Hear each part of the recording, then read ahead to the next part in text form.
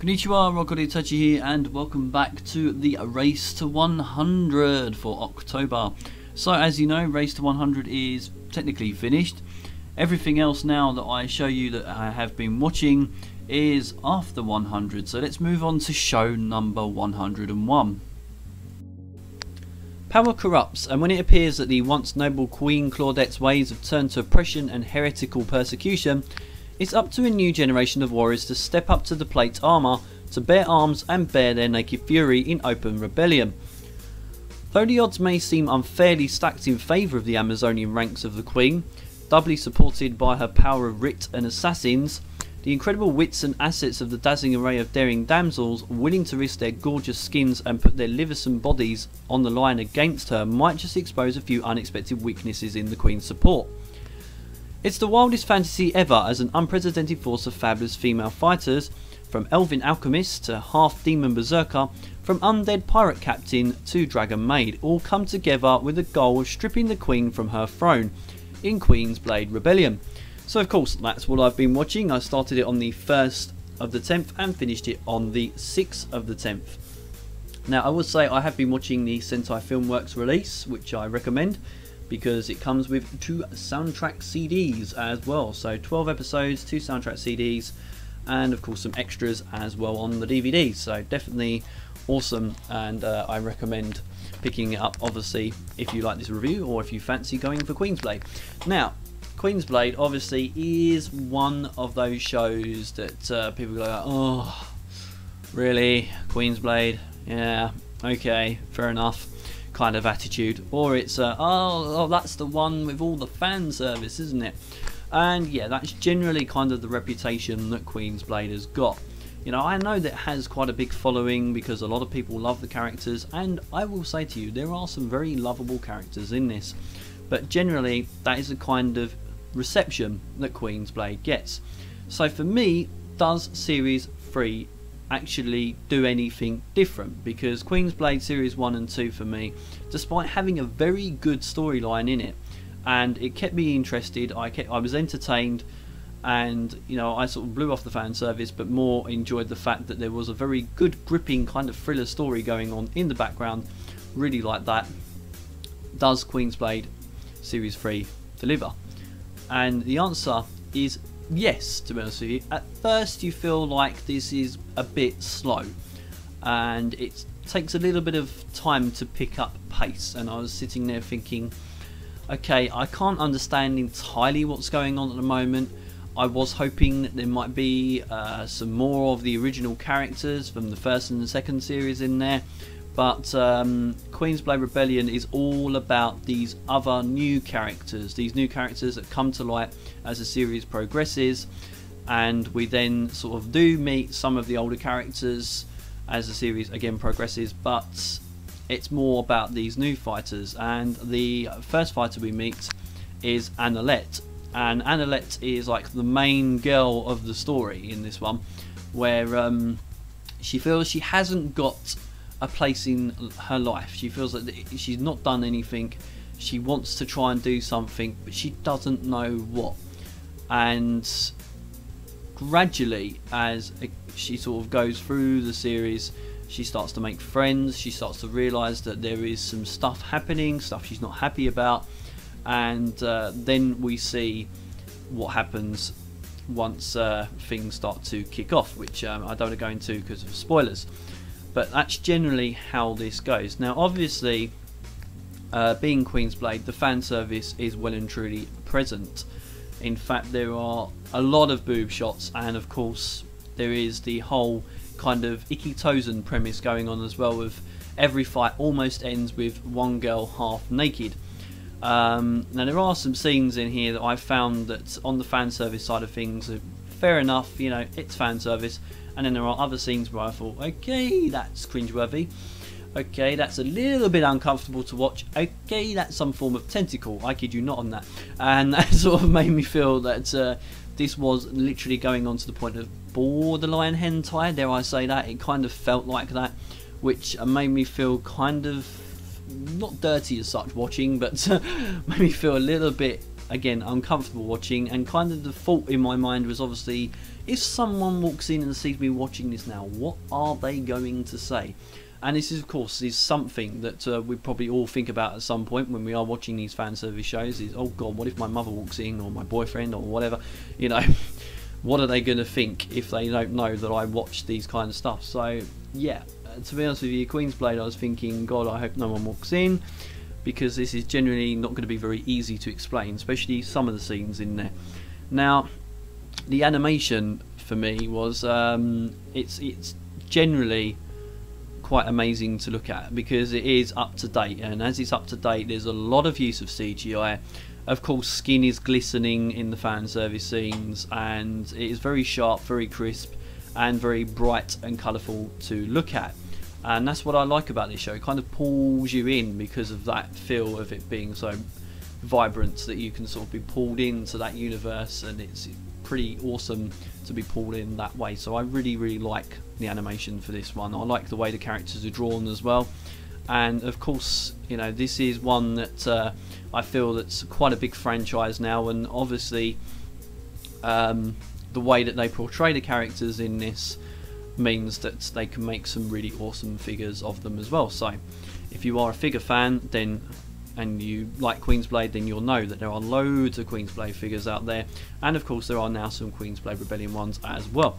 Now, as for the music, for me, I found the music to be pretty good. You know, it's got some of the kind of instrumental pieces in there that I really liked, especially from series 1 and 2, but they sort of change it up in this one. There are some that I recognised, some that I didn't, and I found some bits of the music didn't really belong there, and I found a sort of bit out of place, but otherwise generally good. Opening theme is really catchy. It's a really good heavy rock tune that really sort of throws you into the show. Really loved it.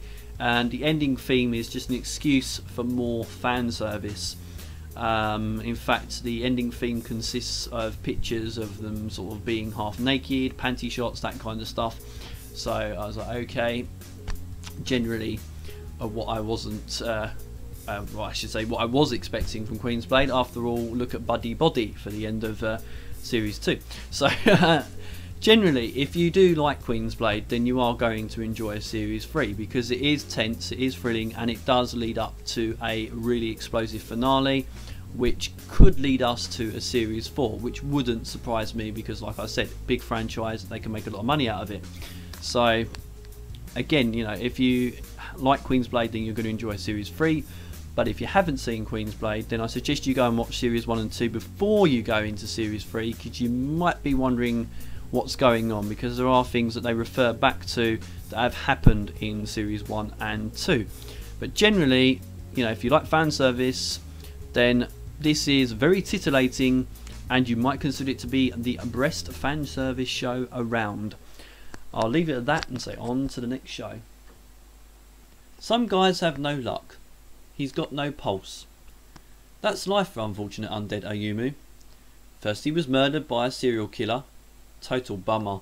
Then he was resurrected as a zombie by a cute little necromancer. That seemed pretty cool until she moved into his house, refused to speak, and forced his rotting carcass to do all the cooking. After that, a magical girl in a pretty pink dress used her matching chainsaw to chop his corpse in half.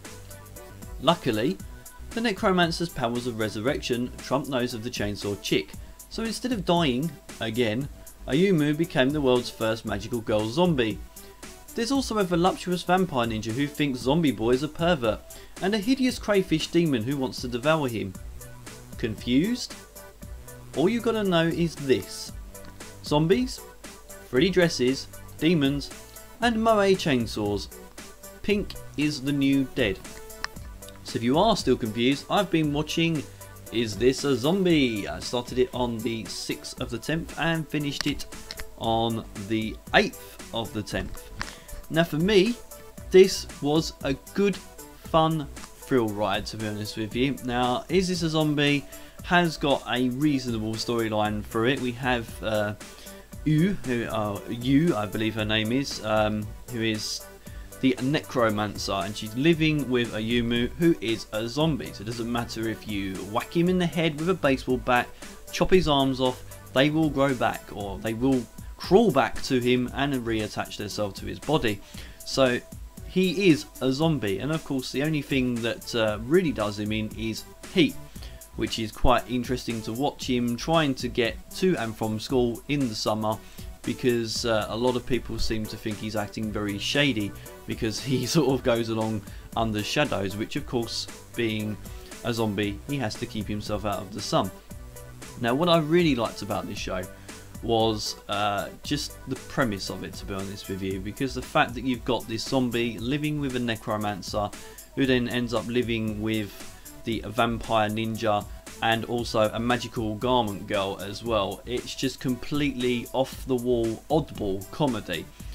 It has got a lot of blood and gore in this, to be honest with you. I was very surprised at just the amount of blood and gore that's in it, but it balances out quite nicely because it actually has a dark theme to it, and even though it has got a dark theme to it, it still has this great comedy moments and light moments that really sort of bring the show out, make it a lot more fun to watch, because you don't want to be sitting there watching blood and gore all the time. Unless you're a horror fan, obviously you'd want to watch some horror, but if you are looking for something that's, you know, a bit balanced, then Is This a Zombie?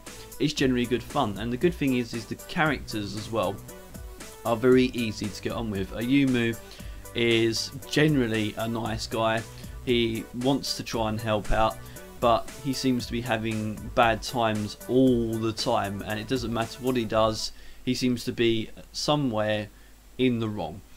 And he's always being called a pervert, a maggot, repugnant, so he generally doesn't live a very good life, even though he is a zombie, and technically, yeah, he's dead. But he just generally doesn't have a good time. And of course, the other characters we have is Yu, and Yu doesn't really speak, but she's very, very cute. I love the fact that they've put a voiceover in this of when he thinks about her speaking. We have so random voice actresses doing voices for Yu, which is very, very funny. We then have Sarah, who shows up, which is our vampire ninja, and she's generally quite a nasty piece of work, to be honest with you. She doesn't like him, she calls him repugnant, and she generally is not a very easy character to get on with, but you can see her kind of changing as the series progresses. Haruna is the other one who shows up, and she is your typical tsundere. Literally, she has the whole leave me alone, don't touch me, hentai, stop looking at me, stop doing this, stop doing that. And yet she's still got the same kind of, yeah, I like him kind of attitude. So yeah, for me, I found this series to be quite a good watch, to be honest with you. Very good fun indeed. There is some really, really good hilarity moments that will have you rolling on the floor in laughter. For me, the final episode, there is a moment in there where I could not stop laughing. I had tears rolling down my cheeks. It was that funny, so I definitely recommend it for that. Now, the actual animation, there's a lot of use of CGI as usual, but I like the fact that it changes up now and then, and you'll see that in some scenes it's a certain style, and in other scenes it's another style. I like that kind of aspect because that kind of keeps your show fresh, so I really like that idea. And the music as well works quite nicely. Very nice original soundtrack. Some really good little comedy sort of happy tunes in there. We've also got some nice rock music as well. A second to last episode, a rock concert, which really is pretty cool, and we've got lots of cool rock music going in there, so that really sort of helped to bring out the original soundtrack. And of course the opening is actually really awesome as well. Very, very catchy, and the ending is very, very awesome as well, and the animation for the ending is very, very funny. So all in all, Is This a Zombie Season 1 is what I watched. I found it to be a very, very good watch, and I definitely recommend it, and it is a highlight of this year. So I will leave it at that for this one, but I will say that I am definitely going to pick up Season 2 when it comes out. I will make that a priority because it is definitely, again, a real good fun show to watch, and I highly recommend it. So that's all we've got time for this video, so stay tuned for the next Race 100 October video, which will be on A Dead Man Wonderland. So I'll see you for that one. Thanks for watching, sayonara.